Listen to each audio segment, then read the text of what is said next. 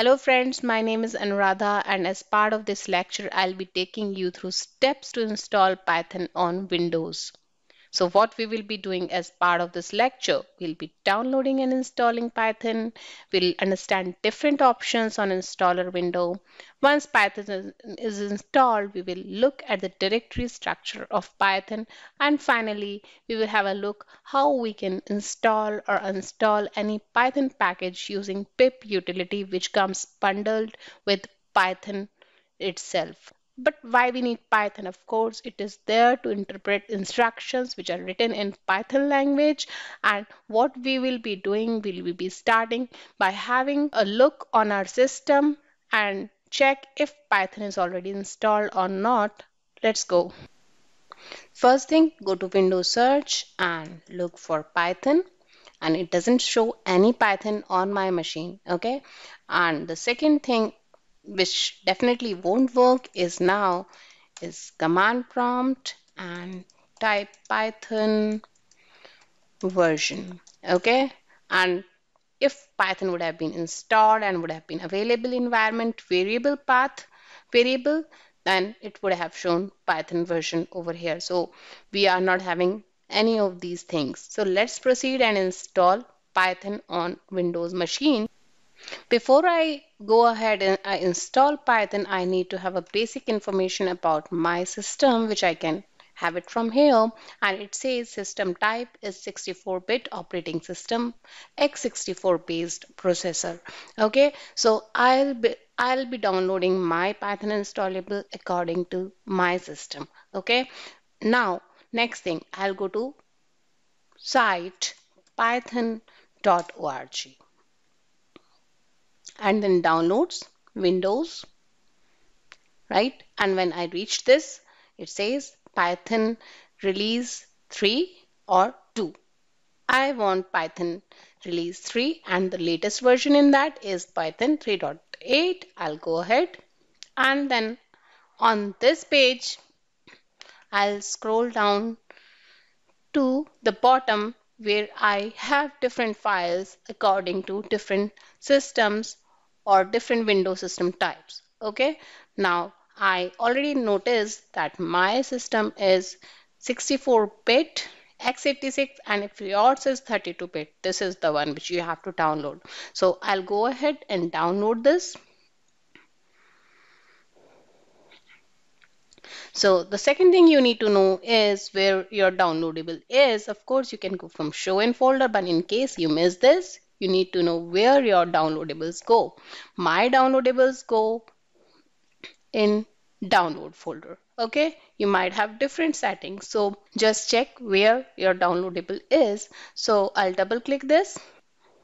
Now let's see and understand what options we do have while we are installing Python. Okay, if you see, here are two options. One is install now, which will do default installation according to its own choice, and the other is customize installation. And then the third thing to notice is this add Python 3.82 path, right? So if I click on install now, what it is gonna do, it'll install Python in this location, and then it will include idle, which is an IDE from Python, which is a default IDE, and it will help to write Python instruction. If you don't want to write in Notepad, definitely we don't want to write our programs in Notepad. Pip is a utility to install Python packages, and then there is this documentation. So if you click on this button, you'll get all this. Okay, but I don't want all this, so I'll choose customize installation.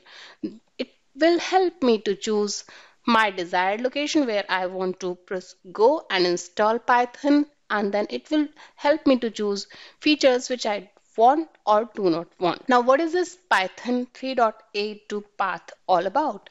And what if I miss to check this, or what if I check this? So as it simply says, add Python 3.82 path. I think it's quite clear. And if we go to environment variable, okay, if we see this path variable here in user variables. So what this add Python, if we are gonna check this, will add Python location where we are installing Python to this path.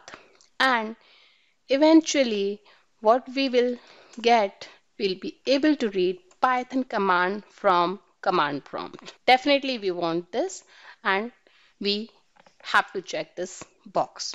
Okay, but in case you miss to check this box, don't worry. Of course, we can go and we can always add value of path, Python path in this environment variable by ourselves. Okay, so no need to worry about that. But why to create hassle? So let's check this and proceed with customize installation. Now, as I said, I'll get option to choose feature which are by default getting installed if I don't choose customize installation and if I choose install now. So I don't want documentation because I don't want to have my space occupied with documentation, but I do need pip utility. Okay, pip utility is certainly very useful. You can install it separately, but I'm going to use this advantage. Okay, and it will help me to install many other Python packages, okay, which are available on pypi.org. Okay, so pip will be directly picking packages from this folder and will help me to install Python packages. So back to this window, and idle, as I said, is IDE. So I'll go ahead and proceed. Now, as I said that with customized installation, we can choose our path. So I don't want this path. I might get permission issues with that, or I'm not comfortable with this. So I'll give a simple path. Okay. And of course, it has further options, add Python to environment variables and so on. Okay. So I'll just go ahead and proceed with installation.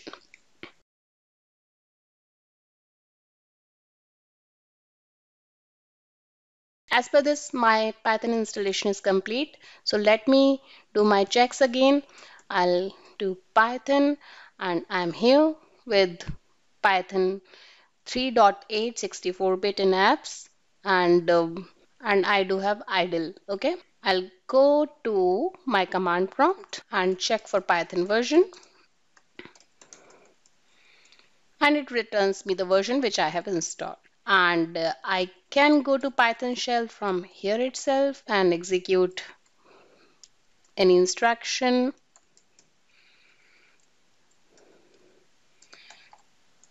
Okay, or I can also go to idle,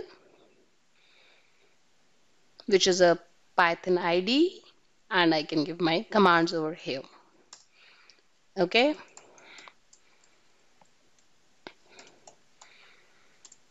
here it is. Okay, so we are all set and good to go with Python. So let's talk more about Python folder structure, the location where Python is installed, and we know where we have installed our Python. So I installed my Python under C colon Python 38 and I'll be going to this location. So this is my location where I have installed Python, and this directory is called root directory, and as you can see Python interpreter is directly under root directory. Okay, and there are other folders like dls, include, lib, libs, script, tcl, tools. So I'll be primarily talking about these folders which are of importance to us, and these are lib and script folder. Okay, so what is there inside lib? If you go inside lib, you will see standard modules which are coming by default along with Python installation, and some of these modules are JSON, logging, or you can say email, and we might be needing these standard modules as part of our code development. Okay, so we don't need to install them explicitly. We just need to give import statements and we'll be having this as part of our code. The notable module which can be seen over here is side packages. It's a very important folder. So when you install any package, that goes over here. Okay. And if there is an executable through which we are executing commands, that goes in folder called scripts. Okay, so in case you have installed any package and it has called got command options and you're not and you get an error which says that this command not identified, then this script's path set in path environment variable or not. So now let's install one package and see if it is true or not. For that, I'll go to command prompt and I'll install one package. Okay, and first thing I'll again do is I'll check my Python version. Okay, all good. And then I know I installed pip, which came bundled with the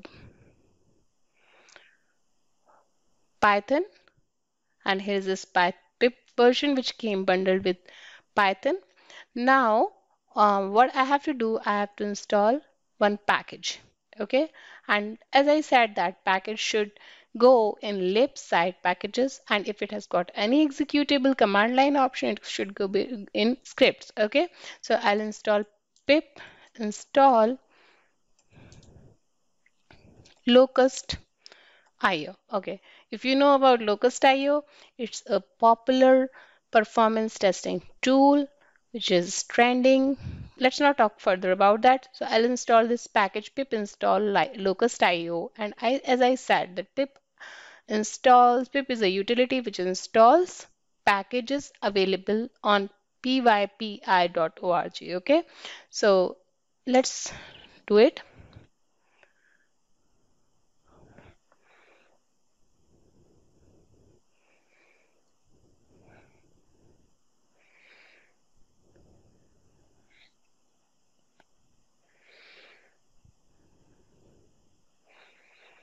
So it says it is installed, okay?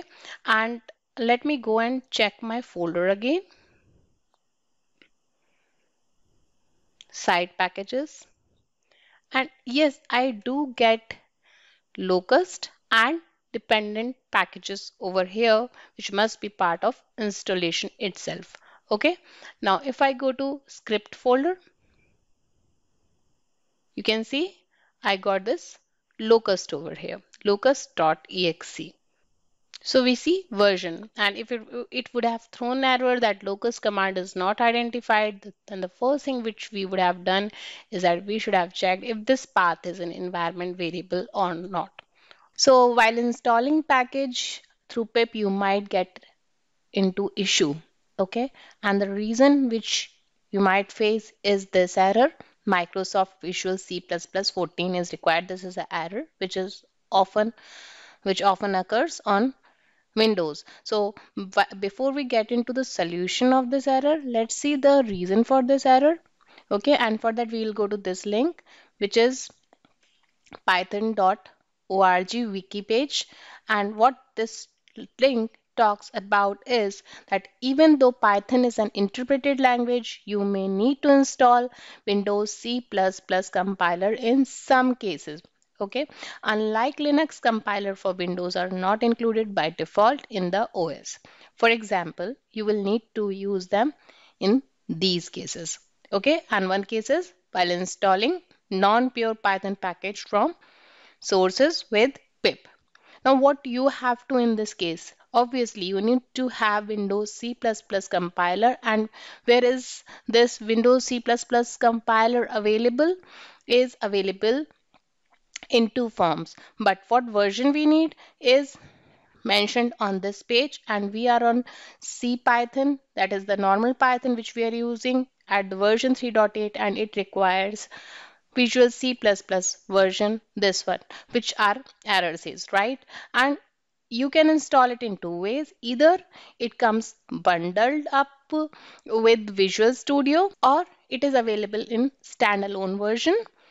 Okay, for some cases, the case that you don't need to install Visual Studio completely, okay, that will take away all your space. All you have to do, you have to install Microsoft Build Tools for Visual Studio 2019. Okay, and these steps, let's see these steps over here. So first you have to install or upgrade the setup tool Python package. Okay, so you have to go to command prompt and you have to upgrade setup tools, and then finally you have to install Microsoft Visual C++ compiler, and for that you have to go to this link. And if you go to this link, you will see there is a Visual Studio, complete Visual Studio, but we don't need that.